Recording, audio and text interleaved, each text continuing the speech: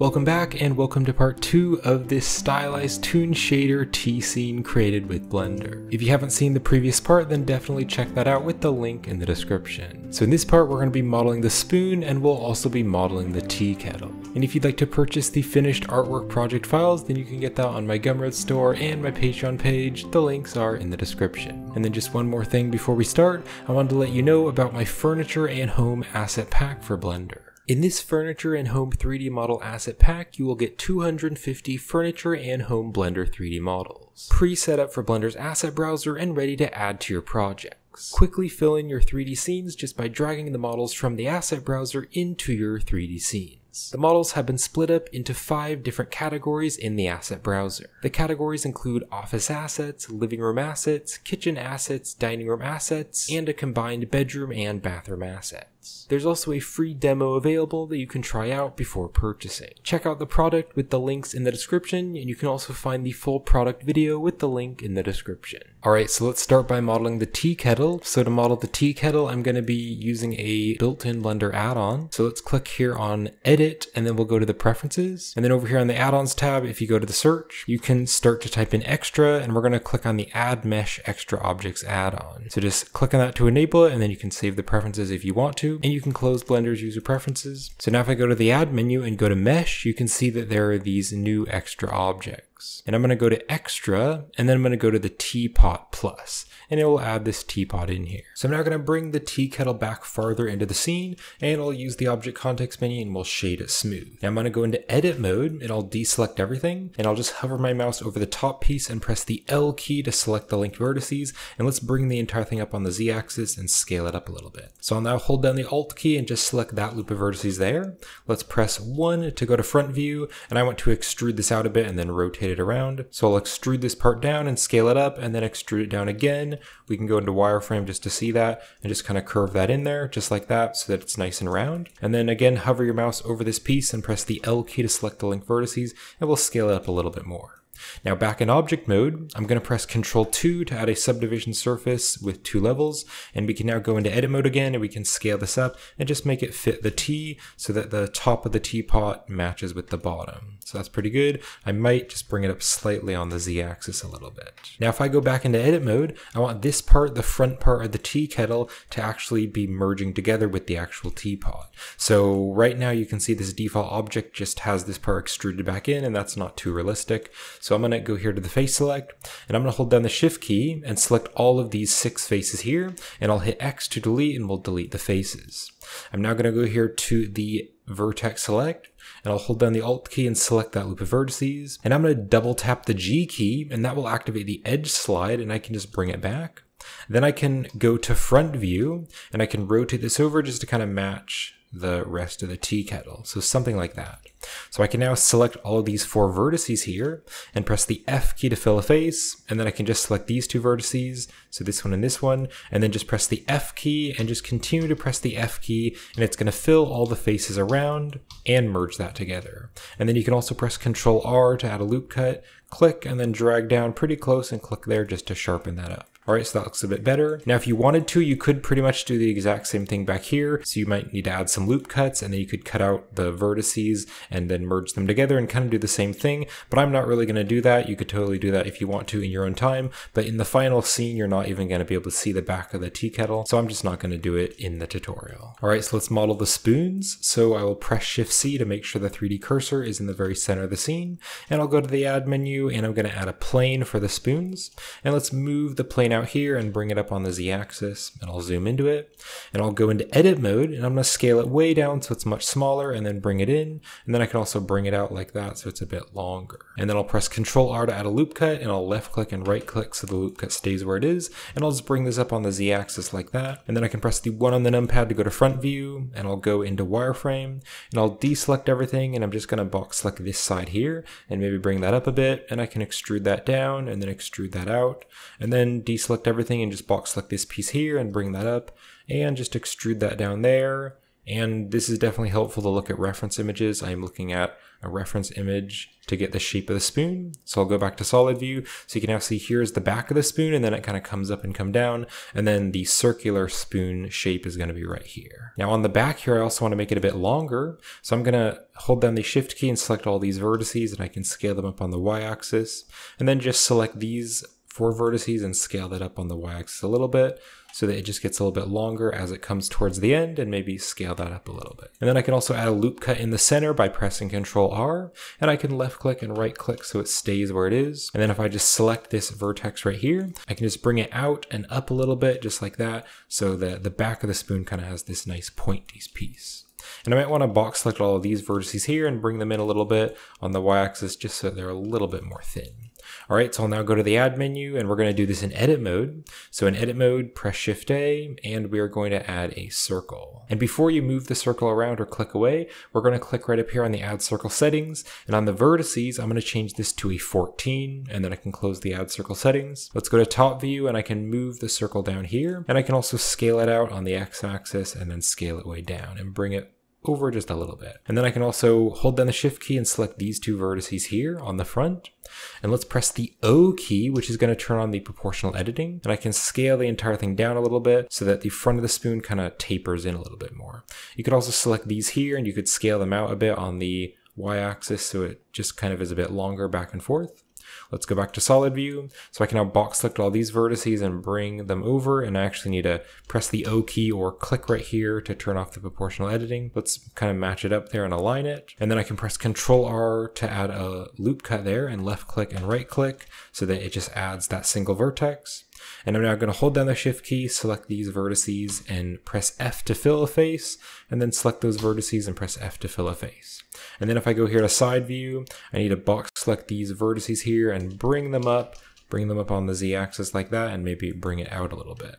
And then if I press 1 on the numpad to go to front view, just kind of put that where you want. And we are going to be later rotating the spoon a little bit, so it's kind of coming up, but for now I'll just leave it where it is like that. So now I want to extrude it down and then scale it down. And we'll just scale it down like that, and then extrude it again and scale it down again, so something like that. And then let's go back to object mode, and I'll select the bottom plane and just press the H key to hide that plane. And then I can select the spoon and go back into edit mode, and I'm just gonna hold down the shift key and select these vertices and press the F key to fill them, then select these 2 vertices and just continue to press the F key to fill all of those faces right there. Although the last one here, I want to add a loop cut here, so I'll press Ctrl R to add a loop cut, left click and right click just right there so it's in the very center, and then I can hold down the shift key, select these vertices and fill that with the F key, select these vertices and fill that as well. And then right down here, these bottom vertices, I'm going to select all of them, and I can bring them down on the z-axis, and then select these ones and bring them down on the z-axis just so that the bottom of the spoon is nice and round. So let's now go to front view again, and I'll go into wireframe, and I'm just going to box select the spoon piece, and I can rotate it and kind of bring it up here so it kind of rotates over. So there's the spoons piece, then it rotates down, and then the handle here kind of comes up a little bit, and then it rotates down again. Alright, so something like that is pretty good. Let's now press Ctrl 2 in object mode to add a subdivision surface with 2 levels, and I'll use the object context menu and shade it smooth. Now, if this is happening for you where there's some weird glitches here, this is probably because you need to recalculate the normals. So I'll go into edit mode, and I'll select everything, and I'll press Shift N to recalculate the normals, and that fixes those issues. So I can go back to object mode now, so that's really starting to look like a spoon. Let's also click on Add Modifier, and I can search for the Solidify modifier just to make it thicker, and I can just turn the thickness value. I'm going to turn it into the negative value so that the thickness goes down, so something like that, just make it a little bit thick. And then let's also add some loop cuts to sharpen up the edges. So I want to add a loop cut right here. So I'll press Ctrl R. I can left click, drag over to sharpen that up, and left click there. So it kind of sharpens up that edge. And then over here, Ctrl R and drag this forward and click there just so it sharpens that up. All right, and I can go back to object mode and we will save this again, and that is looking pretty good. And the spoon is a little bit too big, so I'm going to select the spoon and I'll scale the entire thing down just a little bit. So something like that is a bit better. Maybe bring it down a little bit, because I will want to duplicate the spoon and kind of stick it right here. So I'm kind of looking at the teacup and seeing what size I want. So I think what I'm going to do is make it a little bit smaller, That's probably a good size. And then I can press Control A and apply the scale, so that's the new default size of the object. But when you apply the scale, it might mess up the solidify, so you might just need to adjust that thickness. So I'll make it a little bit more thin. All right, something like that, and that's going to be it for the spoon. Let's press Alt-H to unhide the objects, and I will save this again with Control-S. So let's now model the cloth napkins. So I'll go to the Add menu, and we're going to be adding a plane for this, and I'll bring the plane up, and then I'll go into edit mode and I'll scale the napkin up just a little bit bigger. And then in edit mode, we're going to use the object context menu and we're going to subdivide it. You can also press Control E and then you can click on the subdivide button. Now, after you subdivide it, if you click right here on the subdivide settings, we can turn up the number of cuts. And I'm going to turn the number of cuts up to like a 40. And then I can close the subdivide settings.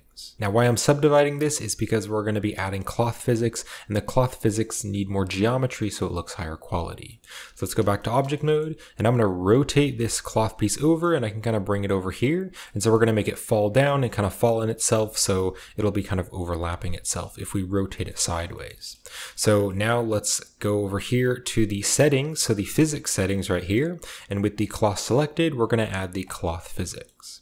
And then to make it actually interact with the plane, we're going to select the plane, and on the physics properties right here, we're going to add the collision physics. Now, if you select the plane again, I want the plane to collide with itself during the animation. So we're going to go over here to the settings and we're going to scroll right down here. We're going to open up the collisions and then we're going to check mark the self collisions. So this way it'll actually collide with itself and kind of fold over itself. So you can press the space bar to play or hit the play button and you can just have this kind of simulate and the cloth piece just falls down. Now, if the cloth object isn't big enough or if there's too much detail, you can see the cloth is kind of shrinking into itself. So an easy way to fix this is to just scale the object up quite a bit bigger. And then after we apply the cloth physics, we can scale it down to a better size. So I'll make it much bigger and then play this. You can see that looks a lot better. So the folds are a lot nicer and it's not being scrunched into itself quite as much because the distance of each one of the vertices are farther apart. So really you can just play around with this by rotating it, kind of moving it around and then playing it and just finding a good spot that you like. You can also use the object context menu and shade it smooth so it looks a little bit better. And then to actually make it a bit higher quality, you can press Control 2 and that's going to add a subdivision surface with 2 levels. And over here on the modifiers, you want the subdivision surface to be after the cloth physics so that it doesn't become too high resolution. So it first does the cloth physics and then it subdivides it after. And that will also make sure that the cloth physics plays at a good speed. So you can just move this around to a different angle and just kind of play it. Another thing you could do is go into edit mode and you could press the O key to turn on the proportional editing and you could select a vertex and you could pull it out and then scroll your mouse wheel to change the size of the proportional editing. And you could kind of make it rotated a little bit. And that way, when I play this, it's going to fold over itself just a little bit better. So I kind of like that a bit better. You can see kind of how it's folded. All right, so that is a pretty good cloth simulation for the first one. So I'm going to press Shift D to duplicate this and move it over here. And you can see it's being moved over, but because it's trying to simulate it, it's kind of being messed up. So just move this over here so that we have a second one. And then if we select this one here, if you like how this is, you can click on the cloth settings here or the cloth physics. You can click on the drop down and then click on apply. So apply the cloth modifier. So if I go into edit mode, you can see it's actual geometry.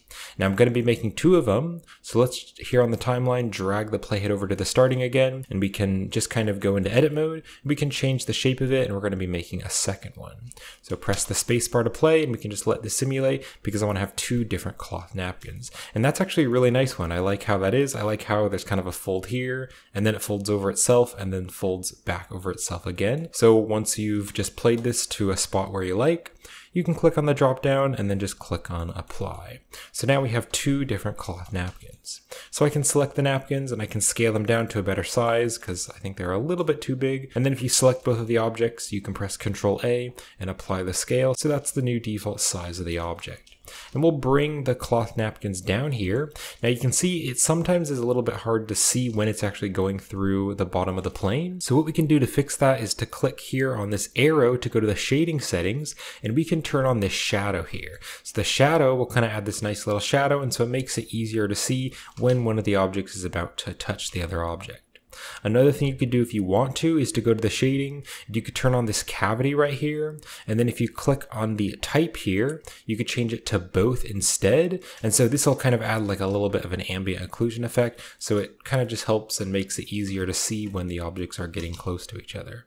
So I'm just going to bring this down just like that. And then if we select the object, I want to give it a solidify modifier so that it actually has some thickness. So I'll click on add modifier, and we can add the solidify modifier and just make it a very small amount just to make it a bit solid.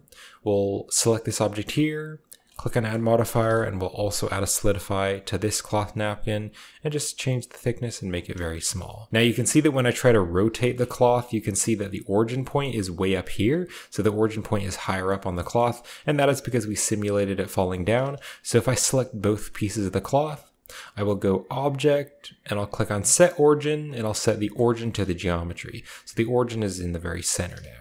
So I'll press Ctrl S to save, and this is going to finish it up for this part of the tutorial. So I hope you're enjoying this so far, and thank you for watching. So when part 3 is released, it'll be right up there on the end screen, and the link will be in the description. And if you'd like to purchase the finished project files of this tutorial, as well as help support the channel, you can get that on my Gumroad store and my Patreon page. The links are in the description. So thanks for watching, I hope you're enjoying this so far, and I'll see you in the next part, part 3.